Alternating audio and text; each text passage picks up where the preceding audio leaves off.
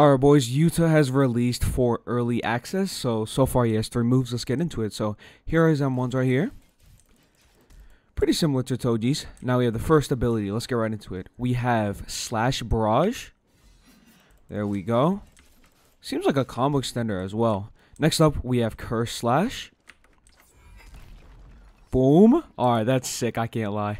And then next up, we have Curse Smash. Oh, so we have Rika. Okay, that ability literally uses Rika. That's actually cool.